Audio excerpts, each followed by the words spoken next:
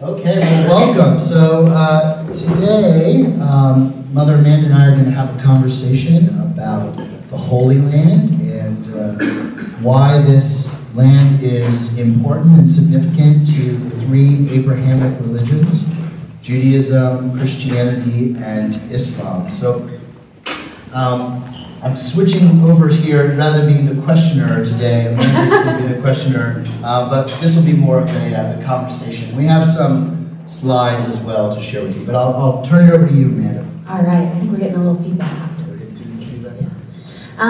Okay, well, so we're here to talk about the three religions, Christianity, Judaism, and Islam, and what they see in the Holy Land. Why this Holy Land, and specifically Jerusalem, is so important to them and to their faith.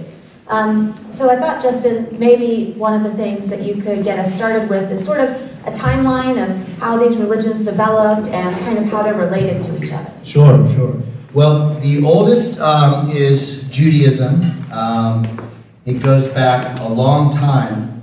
It's not actually known exactly when people like Abraham lived, but let's just say for the sake of argument, we're talking at least 1500 BCE or before the birth of Jesus. So you might place something like the Exodus story around 1200 BCE. So Judaism is a very, very old religion. It's been around for a long time. And if you read through the book of Genesis, you will discover that the Lord God promises the land of Israel to Abraham. The story is that Abraham is living in probably what is today Iraq, although there's actually some dispute about which particular city of Ur he's from. But anyway, he gets called by the Lord to go to this new place and set out on a journey. The area that he is promised is essentially this area you see here, all the way down into the Negev, so pretty far south, what is today part of Egypt. And then also the area to the east of the Dead Sea, so that sort of Jordanian area, and then up into Lebanon and even Syria. So a huge, well, not really that big of an area actually, but that is the area that Abraham is promised, much more significant in size than the current state of Israel. So the Jewish people, going back to the time of Abraham, have this deep connection with the Holy Land. The story of the Exodus, as I said, around 1200, is that they're called Israelites at this point. The Israelites come out of Egypt and they cross over into what is called at that time Canaan, and there are groups called the Canaanites that live there. And eventually, through a lot of war and fighting and so forth, the people of Israel become dominant in that area, and you eventually get the kingship of David and Solomon.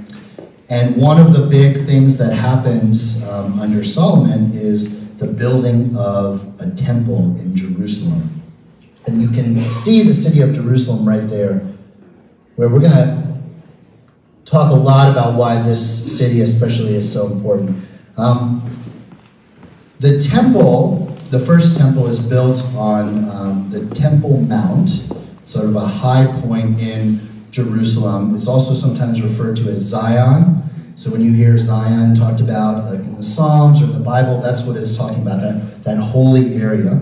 And the temple becomes the presence of the Lord, or Yahweh, on earth, kind of the dwelling place, right? Like it becomes then the axis of the world, the axis mundi, the sort of the center of the world, basically, from the point of view of Jews.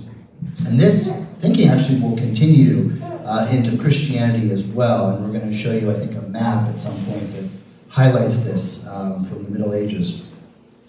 So So that's the basic story with Judaism. Judaism has deep, deep connections there. Christianity has deep connections, of course, through Jesus of Nazareth. And you can see Nazareth up there. I don't know if Amanda wants to highlight that for you at the very top. And Jesus himself was a Jew, of course. He lived in the Holy Land. He spoke the local language, which was Aramaic, sort of a Semitic language. And Jesus was executed, crucified in Jerusalem. To be a little bit more precise, just outside the walls of the old city of Jerusalem. So Jerusalem is a much bigger city today, as happens with old cities. But there's an old city, and it had walls, and people were crucified just outside of the city. And this place is called Golgotha. And given, obviously, the importance of the crucifixion and the resurrection in the story of Christianity and the events of Jesus' life, the Holy Land is deeply significant to Christians, and there is indeed a church, the Church of the Holy Sepulchre, which marks the spot, the general area where Jesus was crucified and risen. And I think you might have some photos of that as well. Yeah. And we'll get into a little bit more depth, but this is just the overview. Where does Islam come into this, though? Well, Islam is a latecomer to this, relatively speaking. Islam is a religion of the 600s AD. So by that point, Jerusalem has basically become taken over by the Byzantine Empire by the 600s AD. This is the eastern part of the Roman Empire that was still Christian, right? People don't necessarily know this, but the Roman Empire really continued all the way into the 1400s AD. You may have learned in school that it disappeared like around 400 or something. It's actually not true. The western part disintegrated, but the eastern part, where the focus shifted, was all the way around until the Ottoman Empire took it over in the 1400s. So it was around for a long, long time. So they controlled this area. This was kind of just part of the Eastern Roman Empire, as it had been part of the Eastern Roman Empire at the time of Jesus. But the Muslims were very successful, the Arabs specifically, very successful at spreading to the West very quickly. And they ended up taking over all of North Africa, which is why North Africa is predominantly Muslim. That used to be a predominantly Christian area, actually. And some of the great Christian theologians, like Augustine of Hippo, was from North Africa. And they also came in and eventually took over the Holy Land. And when they took over the Holy Land, they began to build mosques in the area, such as the famous Al-Aqsa Mosque, which is on the Temple Mount. But they also built what's called the Dome of the Rock. And that's, I think there's an image over there with a beautiful gold dome. You want to talk about Abraham a little bit? Islam and Abraham? Oh, yeah, okay, that's a good point.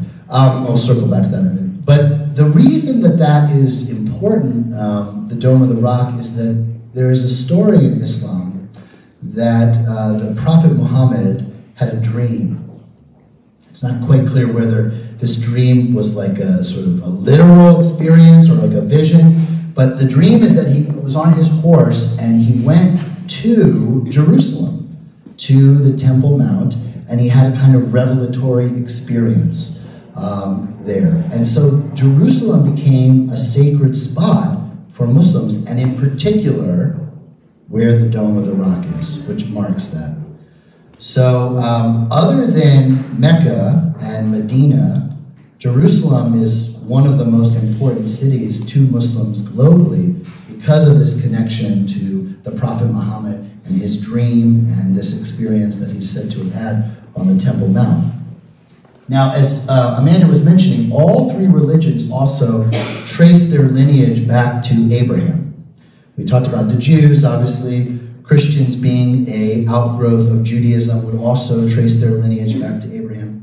But Islam also sees itself as an Abrahamic religion because in their understanding, this is the way the Quran tells it, Abraham obviously had two sons, Isaac and Ishmael, right? And it's through Isaac that sort of the Judeo-Christian line develops. But there's a tradition in Islam that through Ishmael, essentially the people that will eventually become Muslims develop, Arabs and so forth. And so they also trace their background to Abraham, and they have a story of Abraham going to Mecca, to the Kaaba, which is that black box in Mecca that people visit during the Hajj or the pilgrimage. And so they too feel this deep connection to Abraham in their scriptures and in their traditions. So all three religions have some connection as a result to the Holy Land, some religious connection. Now there's a lot of course, geopolitical stuff that we could add into this conversation. But our focus today is going to be a little bit more on just the religious side of things. But all three do feel a connection, especially to the city of Jerusalem. And if you visit Jerusalem, one of the things you discover is that it's an incredibly diverse city with Orthodox Jews walking around, Muslims, secular Jews, Christians, of all different flavors, both Middle Eastern Christians and Western Christians and Christians from all over the world. It truly is one big ritualistic experience. People are engaged in various rituals at all times. You might hear the Muslim call to prayer in the background as Christian pilgrims are walking the Via Dolorosa, the way of the cross, and it's all kind of happening together. And I remember we did the Way of the Cross when I was there, and I had this strange experience where you're doing this very sacred thing, right? The Stations of the Cross. And everyone around you is just kind of going about their business, right? You know, people are in the shops and they're yelling and they're trying to sell things, and other people are engaged in other kinds of acts of prayer. And you get a sense of what it must have been like for Jesus going through this, where people were crucified all the time by the Roman Empire. This was not something necessarily that was out of the ordinary. And so for your average person in Jerusalem watching the Stations of the Cross, maybe it's just a usual Friday, you know. Unpleasant, but this is the nature of the world that they lived in. And so I had that sort of similar feeling when I was doing it. This is a beautiful view. I think this might be one of Amanda's personal photos. Is okay. The city of Jerusalem. And this is the Mount of Olives area.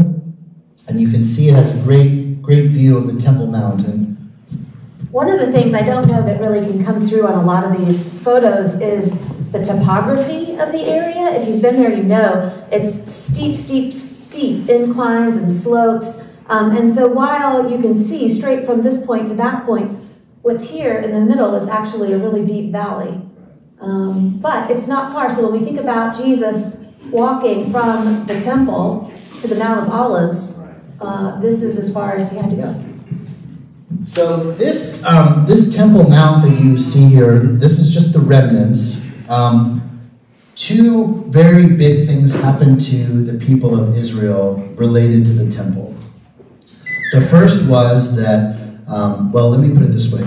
Israel has always been occupied by somebody, pretty much throughout its thousands of years history, whether it's the Babylonians or the Assyrians, or Alexander the Great and the Greeks, or the Romans, or the Byzantine, or the Ottomans, so okay, on and on. And when the Babylonians came in the 500s BC, 500 years or so before Jesus' birth, they destroyed the temple that Solomon had built. And they took into exile many of the elite Jews. This is known as the Babylonian exile. And they were taken into essentially what is today Iraq, or Babylon at the time. This is why, by the way, at least until relatively recently, there was an actual Jewish presence in places like Iraq, going all the way back to the Babylonian exile. Many Jews and Christians, quite sadly, have been expelled or killed in many of these parts of the Middle East, but there is a long tradition of them being in that area. So the temple gets destroyed. Fast forward, the Romans have already occupied Jerusalem and Israel by the time of Jesus. And just before Jesus' birth, around that time, King Herod begins a massive building project to build a stunning temple and temple complex. Much of that is lost. Oh, this is the Herod's temple there. But you can see, this is a recreation, obviously, a reimagining. But you can see a significant building here. And it had supporting walls. And one of the supporting walls still exists. And that's what's called the Western Wall. You can see that in this photo here. And that's where Orthodox Jews gather all day long, right in this space. And there are all sorts of Torah manuscripts and other books. And separated, since they're Orthodox, they separate men and women into two groups during prayer. And both of the groups are in sort of constant prayer right by the wall. So if you were to visit the Temple Mount, you would see Orthodox Jews right there at the Temple Mount praying. To get up on the Temple Mount is a challenge. You have to go through a lot of security to get up there, because the Temple Mount itself is a very tense place. You can see here's some steps, right? This is my friend Elise. But these are the very steep steps on the southern wall of the temple, and here you can see the Mount of Olives in the background. Yeah. Everything is really pretty close to each other. So here's the Al-Aqsa Mosque in the bottom part, and then there's the Dome of the Rock. Both of those are Muslim areas. So what you will see when you get up here on this Temple Mount is Muslims gathered around in prayer and in study, and obviously this is sort of heavily regulated about who can come in and out by the Israeli army. Right? They're the ones who let people in and out, and they're like right in that area. When we were there, they were not letting us into the mosque or the Dome of the Rock, because political tensions had been kind of heightened. And they do let Christians up there, but you have to be pretty cautious about what you do or who you interact with. So you've got Orthodox Jews down here doing their thing. And literally, just up on the top of the Temple Mount, you have Muslims gathered, praying, Palestinians praying together. And then you've got Christian pilgrims wandering around, all in this area, but there's a lot of tension. There can be a lot of tension. This is at the heart of the old city. Okay, so I was telling you about Herod's temple. It was a stunning, beautiful thing. Shortly after the life, death, and resurrection of Jesus, the Jews, just a few years after, the Jews went into a revolt against Roman occupation. And the first one started in the year 66, and it lasted until about 70. And the year 70 is another big year in Jewish history, because that's the year that the Emperor Titus finally had enough of the people of this area revolting against him, and he came in and completely obliterated the temple and stole sacred goods. There's a famous Roman, relief that actually shows the Romans carrying off a menorah. So it was completely wiped out. And that was the end of the temple in Judaism as we know it. Judaism kind of morphed after that into the Judaism that we know today, which is called Rabbinic Judaism, centered around synagogues and rabbis as opposed to the temple. Can I add one thing? Go. So if we look at, this is a reconstruction, an idea of where Herod's temple would have sat on the Temple Mount. And if you look at it the way we see it today, you can see that the Dome of the Rock is essentially in the same place as Herod's temple, which is part of what makes it such a hot topic. And the reason that they both are in the same place is because of the rock. Can you tell us a little bit about the rock and why the rock is so important? Right, so the rock is considered the spot where Muhammad had his journey, but it also has a significance related to Abraham. So there's a tradition that on that rock, Abraham sacrificed his son, or was called by God to do the sacrifice of his son.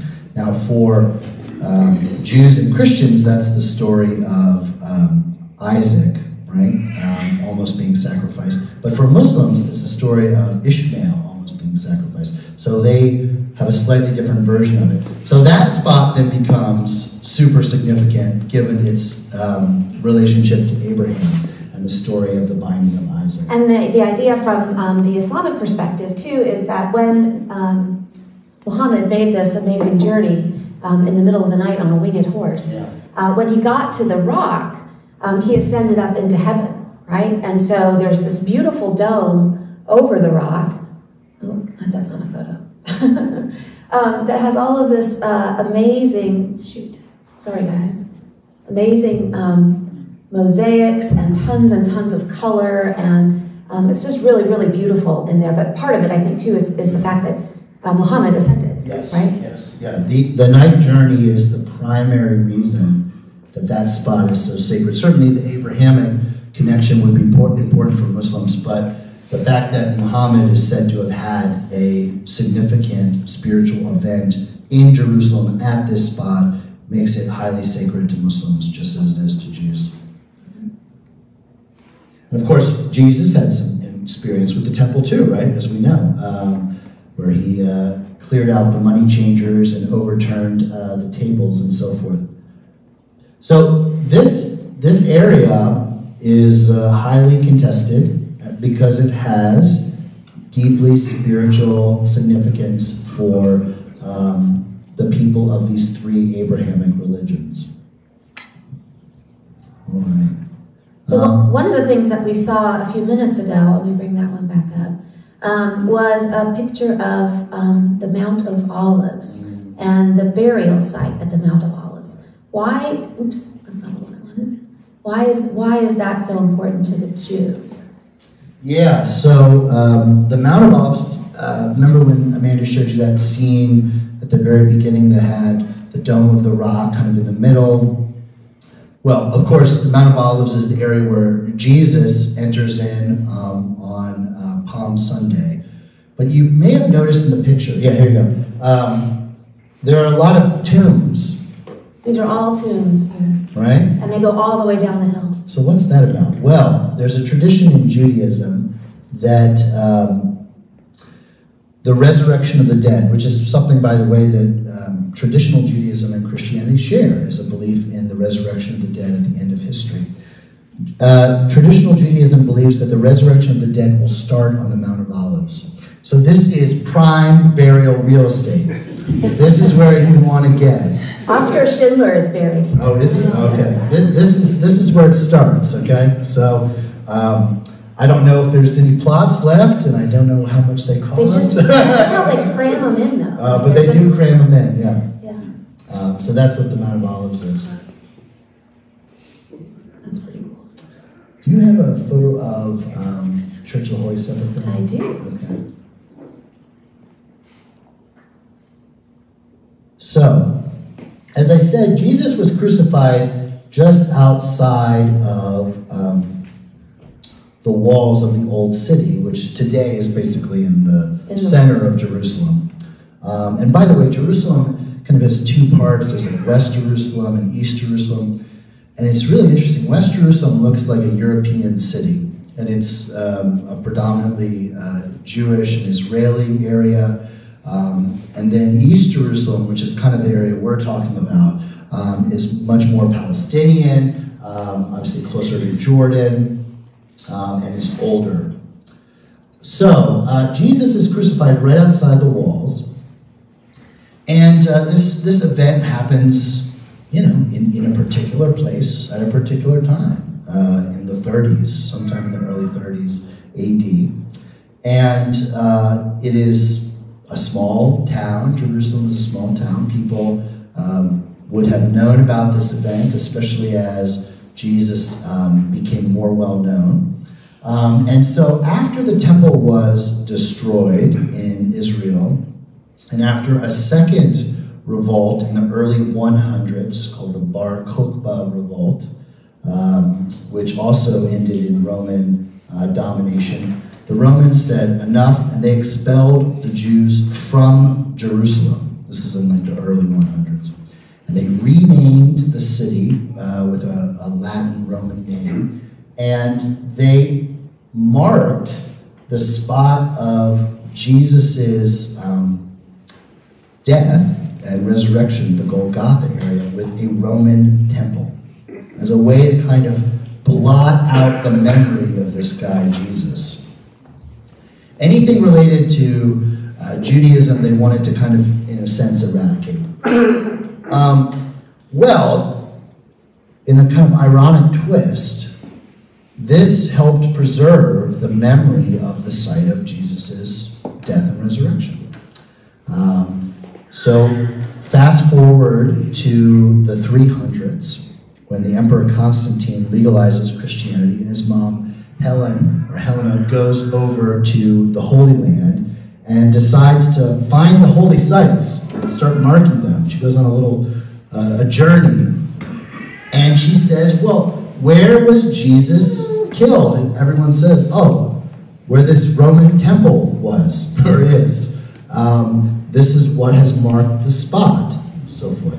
So the Emperor Constantine decides to tear down that old Roman temple and build a new church there.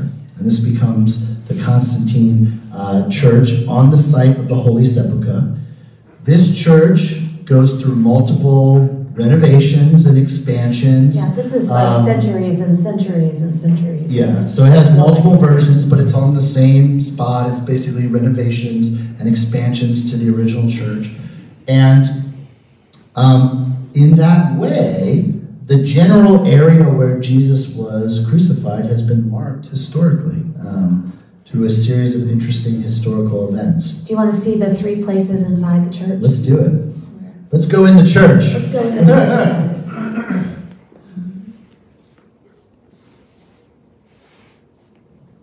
Let's see. When you walk in, first of all, you have to see the door. Oh yeah, the door. Okay, one cool thing to say about this church too is, obviously this is a pretty sacred spot for Christians. So people being people, Christians are going to argue over who should have control of it, right? And in order to solve this problem, I believe it was the Ottomans, but I can't remember for sure. One of the rulers of the area decided to put the whole Church of the Holy Sepulchre under the control of a Muslim family. It was one of the Islamic leaders. It was one of the Islamic. Suleiman, okay. So Suleiman was the one who conquered Israel or Jerusalem from the Crusaders, which we can get into if you want to do that. But so a Muslim family for many generations, and this continues today, has the keys to the church. And they open it, lock it up, and so that no particular Christian denomination has control of the Church of the Holy Sepulchre. One of the funny things about this picture, when we were looking at the outside of the exterior of the Church of the Holy Sepulchre, there's this ladder here underneath this window that has been there since 1787, when nobody cleaned up. When Suleiman decided that this was going to be, they were going to give the keys of this church to these 2 Jewish families, actually, and nothing would be changed. And so because they decided that nothing would be changed as a way to keep the peace between the different Christian sects who all had chapels here, one of the markers of the things that didn't change is this ladder that sits up on a high windowsill. So you go in. You can see it right here. Oh, yeah.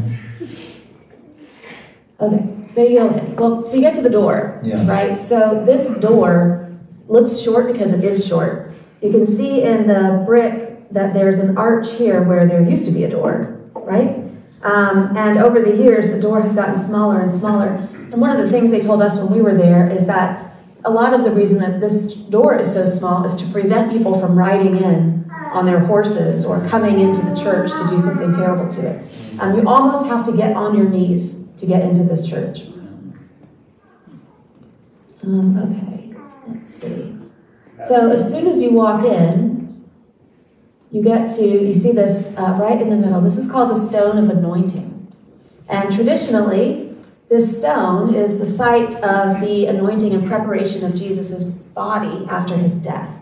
So you'll see pilgrims come in like this and pray and worship and kiss the stone. They're often rubbing it with fragrant oil. And you can kind of see in the background here, there's a beautiful mosaic of the women preparing the body of Jesus. So that's the first thing you see when you walk in. And then another one of the really important sites here is the crucifixion, the site of the crucifixion. So this has been a little over-decorated, in my opinion. But, so the Eastern Orthodox tradition has a strong presence, as you would expect, given its location in the Holy Land. And so you'll find that most of the churches are extremely ornate, very ritualistic, because they're run by Orthodox. And if you were here for Christmas Eve for Justin's sermons about the peace flame, these are the kinds of lamps that the young woman took the flame out of to bring across the world that came to us. It's these kind of oil lamps here. And one of the neat things about this is if you look in these glass cases here, you can see the rocks from the site where Jesus was crucified. Stick the wooden cross in between the rocks. And here's Jesus. This church is filled with chapels. You can see another one kind of back over here. And Western Christians, Eastern Christians, they all kind of have their own chapels. So imagine like lots of Christian worship services happening simultaneously. There's the Latin Rite, the Eastern Orthodox Rite, Protestants. It's just filled with tons of people. But probably the most popular spot for Christians is the tomb of Christ. Yeah. Let's see, that's... So this is the Holy Sepulchre, and you can go in, but there's usually you see these people a here. huge mass of people. I've never seen it this. No, you have to go right when it opens. This must be like 5 a.m. or something. Yeah, it's usually filled with people. So in a way, this is kind of the axis mundi for Christians. This is the center of the universe. This is the place of Jesus' resurrection. Much worse photo of it, but you can see people going in. So you wait in line and you can actually go in and kneel and pray in the tomb of Jesus, which is really powerful. So Jerusalem especially is the site that the three religions most care about in the Holy Land. And it's why figuring out what to do with Jerusalem is one of the thorniest issues in trying to deal with the Israeli-Palestinian conflict. In some ways, I believe it's been proposed to have it be maybe like a UN city, because it is sacred and meaningful in a profound way to so many different groups of people. Should we take some questions? Sure, yeah, I think it's a good time to switch to questions, yeah. What questions do you have about Judaism, Christianity, and Islam's connection to the Holy Land? Yes, Jeff? The Dome of the Rock and or the other mosque that's on the site there, are those active? Yes. The question was, is the Dome of the Rock and the Al-Aqsa Mosque, are they active? They're definitely active, at least the Al-Aqsa Mosque. I don't know if they use the Dome of the Rock for worship services. I know that people go in and pray at the rock. Okay. You can see the rock there. But yes, they're both used. Definitely the Al-Aqsa Mosque would be used for Friday prayers and regular worship. Yeah, Mary. After the 6-day war, yes, did the Jewish people move into East Jerusalem, or did they stay on the west? The Jewish people, the state of Israel, does control East Jerusalem. So they do manage it. All of the Palestinian areas are controlled by the government of Israel. So what you have is essentially marked off sections and spaces, and the government wants you to stay in your designated space. All right, so what does that mean? So if you are an Israeli citizen, there are actually signs that say, do not go into Gaza, do not go into the West Bank. There's maps you can see. Oh yeah, great. So you see Gaza's right there. That's where all the stuff that we're hearing about in the news is happening. Just that little small strip. But there are these signs, and they're all over, and they say, do not enter into these areas if you're an Israeli citizen. So when you hear about like Israelis in West Bank areas and settlements, what's happening is, like in that area, is they're in these little settlements that are almost like walled villages in the middle, and then there's usually some sort of tunnel or highway that connects them from right there into some other part of Israel outside of the West Bank. So if you were to live in one of those settlements, you do not have the freedom of movement in your own area. You live in a little kind of colony, basically. Inside of the Inside, and then the transport between that area and say like Jerusalem or Tel Aviv or something is going to have high walls to prevent you from being shot by snipers as you travel around. But of course, guard towers and razor wire. But it goes the other way, of course, too. So Palestinians are also restricted in where they can move. So if you are a Palestinian living in, say, Hebron or Bethlehem, right? And there are many Palestinian Christians, for instance, in Bethlehem. And look, you're not very far from Jerusalem at all, right? But to get to Jerusalem, even for just work or trade or something, is going to be quite an ordeal. You'll have to go through checkpoints, and it's like traveling from one country into another. And again, there are tons of restrictions on Palestinian movement, and you have to have certain passes and permits and so forth. So you essentially have this situation where people, by the dictate of the Israeli government, are told this is where you are going to live and stay. Now, you can see, obviously, that Israel, unlike the Palestinian territories, is contiguous and it's easy to move around. So if you're an Israeli, you can go from, I don't know, by the Sea of Galilee, where Jesus was, to Tel Aviv and into West Jerusalem easily. That's not a problem. But that is the reality on the ground. The state of Israel controls all of those areas. Yeah. What other questions do you have? Yeah, Mary. When did the Ottomans come in to take over the area? The Ottomans, I don't remember the exact year that they started. There were multiple Muslim dynasties, the Umayyads and others, who controlled that area before them. And I can't remember exactly when the Ottomans took control of that whole eastern area, but I know they ended up basically controlling it all the way into the 20th century, to the time of the World War I. And as I said, they were the ones who expelled the Byzantine Empire, and also eventually took over Constantinople, right?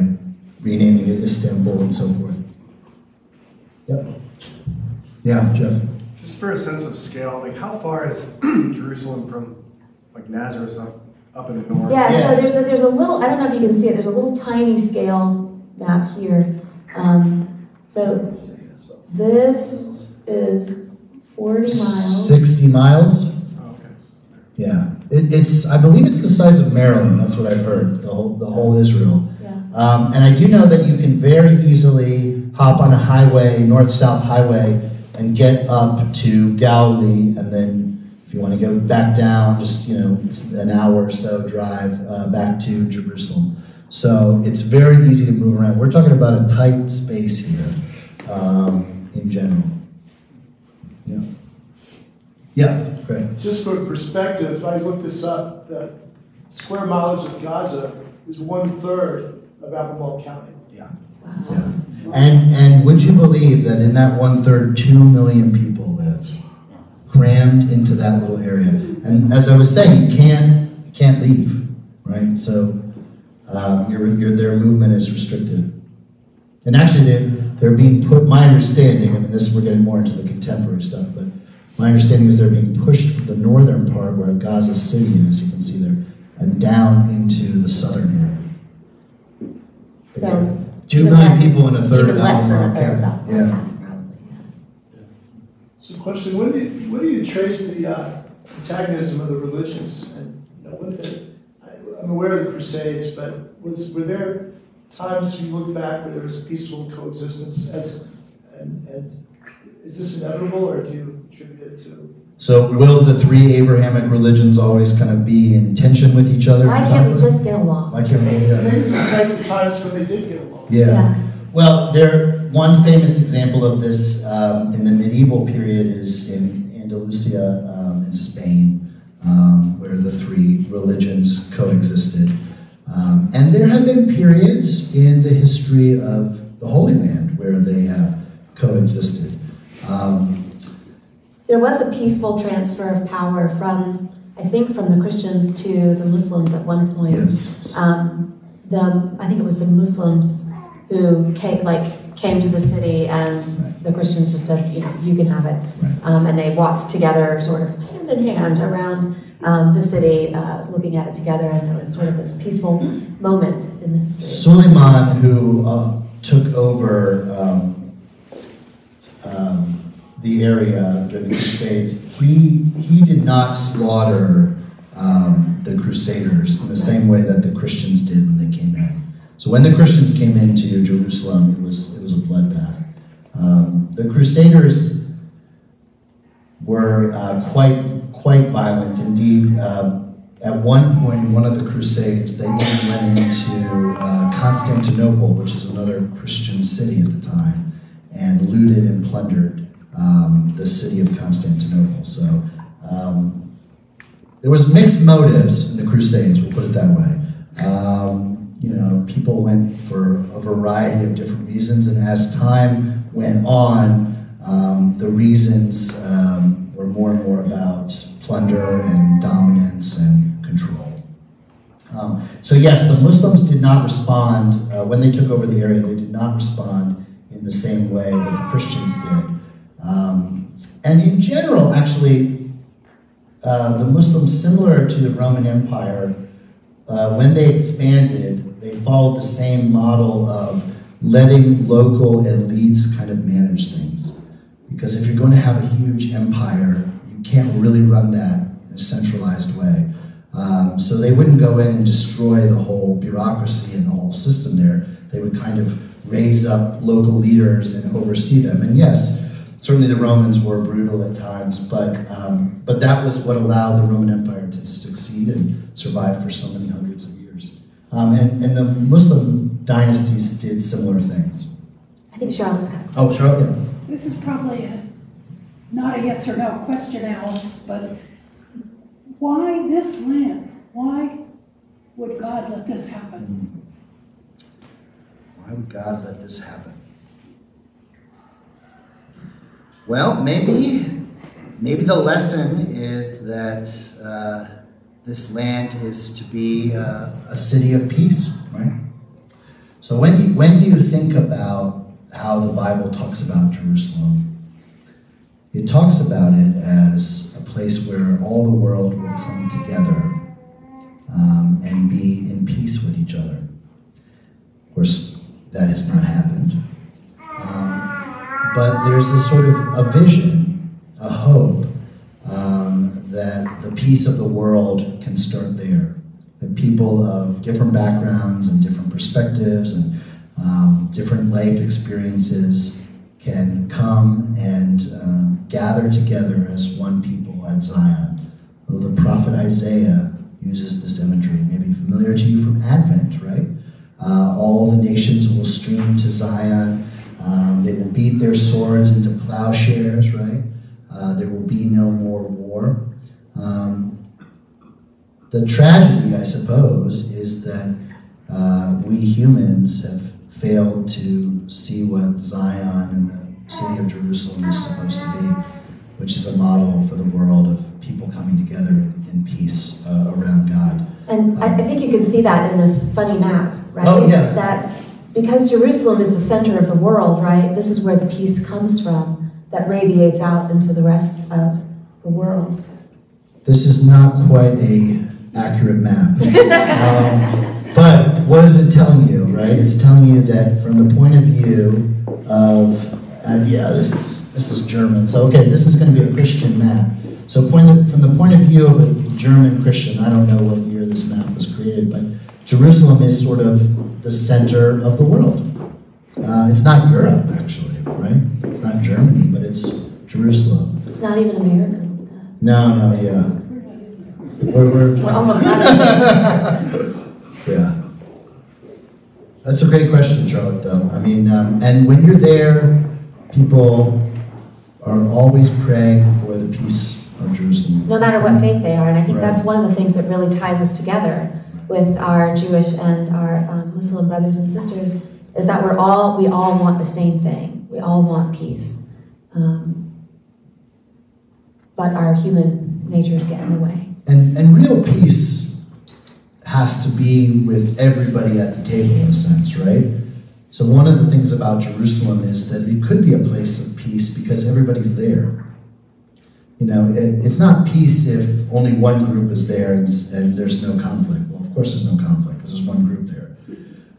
But the fact that everybody is there in that area, that this really could be a place where the Abrahamic religions come together and find peace. Yeah. Maybe one more question? Any final?